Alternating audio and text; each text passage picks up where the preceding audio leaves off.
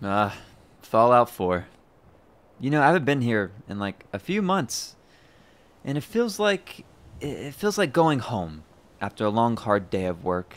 You know, it's very peaceful and serene and just beautiful. You know, I never really appreciate how beautiful. There's something running out behind me. Ah! Ah! Ah! Put me down. Put me down. Ah!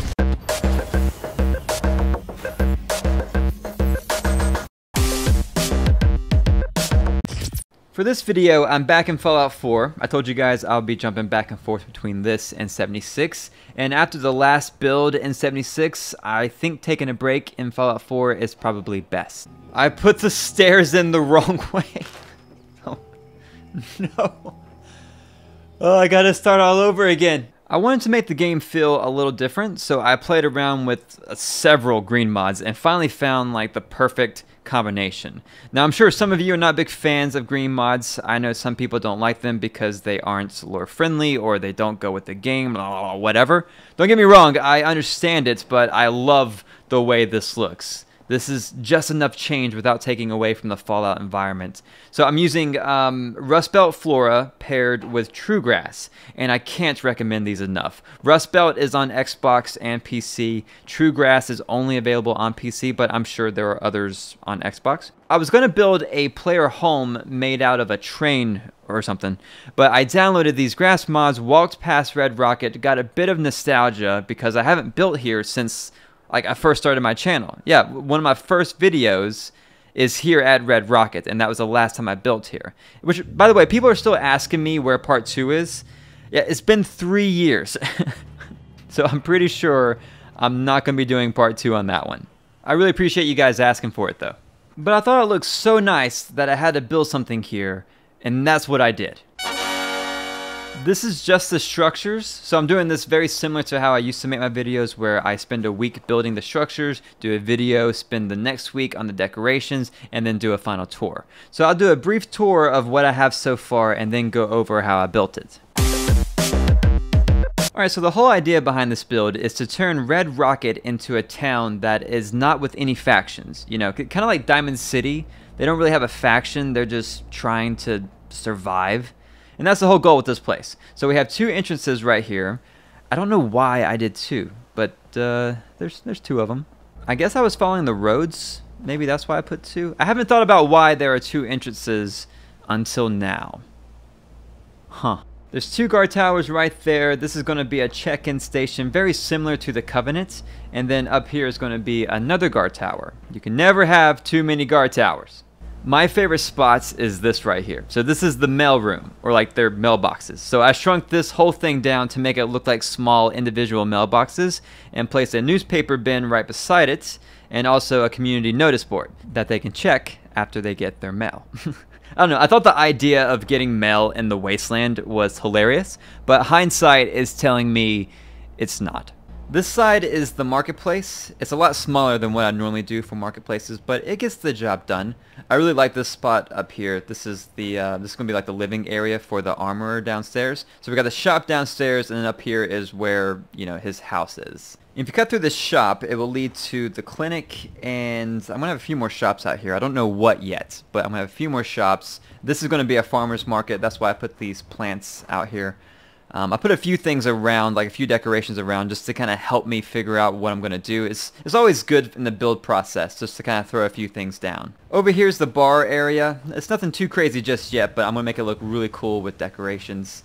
And I haven't done anything on the inside. I don't know what I'm going to do in here just yet. If you guys have any ideas, let me know. I'm kind of drawing a blank, but it's going to be cool. We'll see. Back here through this fence is the residential area. And these places always, they kind of bum me out, but also crack me up because I picture living here, trying to survive, but also trying to have somewhat of a normal life, you know? And you're like trying to invite someone over to your house and it's like, yeah, hey, I live in the metal shack in the back. Yeah, that's me, not the RV, and if you see the wood shack, you've gone too far, okay? I'm the metal shack, not the bus. The metal shack. Come hang out, we'll have dinner. It's another wood shack up here, but it's not going to be a house. I'm going to try to turn this whole area into maybe a farm. It's just on a hill, and it's very hard to build on a hill. So I'm going to try to do a barn or something. I'll put the tools up there. or something. I don't know. And this is the last set of guard towers. I have one on each corner, and oh, can't get through. This isn't okay. There we go. I'll fix that. But okay, so that's pretty much it for the structures. So now I'm gonna go into which mods I used and essentially how I built this whole thing. Alright, I'm not going to show the build in real time because that would take forever, but I'm going to go over the method of how I built this. Now, I've seen a lot of comments on my videos from people saying that they love the idea of settlement building, but they don't have the skill or patience to build everything from the ground up. And so with this build, I purposely built everything using prefabs. Everything you see was built with some sort of prefab. There's only one structure that I built from scratch, which was right here, the bar. But everything else, I just added on to. And I did this to show you guys that you don't have to build everything. You know, like there's plenty of mods out there that give you a lot of prefabs that you can work with. So like 99% of what I built here was done with 2 mods. You know, give or take 1 or 2 items from a different mod or even vanilla pieces. But for the most part, this is all done with 2 mods. And I'm pretty sure that like half the settlement is one mod and the other half is the other mod. I use a good mixture of both. So the 2 mods that I'm using is CVC Dead Wasteland. It's available on Xbox and PC. And the other one is the Kuro Tab or the Kuro Tab or Kuro Tab. I'm probably saying it wrong, but I say Kuro. This is also available on Xbox and PC, and it's an incredible mod. Like, it is not leaving my menu ever. It's so good. And I actually know the owner of this. He's a part of my Discord server, and I believe that he learned a lot about modding from my server, from the people on my server, and that's just really cool to hear. I love this mod because he gives you so many different types of textures for all these different types of walls. So we have the wood walls here.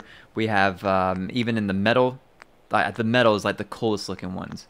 And they fit in very well with the game, and so you can see that I used them all across my build. So really, I did this whole build by using prefabs from these 2 mods and just building around them. So like I started off with this covered bridge that we get from the Kuro Tab. I placed it right above where I wanted the entrance to be, and then put in 2 guard posts right beside it, and you can see that these are all just one piece, so it was very easy to do. This tower frame, I don't know why my generator is stuck under it and moves with it. This is, oh, this is weird. Oh, I can't stop looking at it. I just put in a couple of walls around it and a roof, and I made a custom tower with just a couple of pieces. Another good example is the outside wall. So I used this really long junk fence from CVC, placed that down, and in front of it I put down one of these metal ones, and it wasn't tall enough, so I used another one and just essentially just glitched it on top of there to make it look a little bit bigger. And I did that same method all the way around the settlement. You can see it's the same wall all the way around, and to change it up I just used different types of junk fences that we get from the same mod and just put them up there with, you know, the metal pieces. And like the marketplace has these shipping containers, which is all just one piece from the Kuro Tab. So I place it down, put a couple of barrels on top of it, and then boom, I got a shop. Did the same thing with this one. This is just all one piece, so I placed that down too, and then use CVC to put this awning on top of it. And it just adds a little bit more character to it. You know, I really like using these metal shacks from Diamond City, but we only have 2 of them.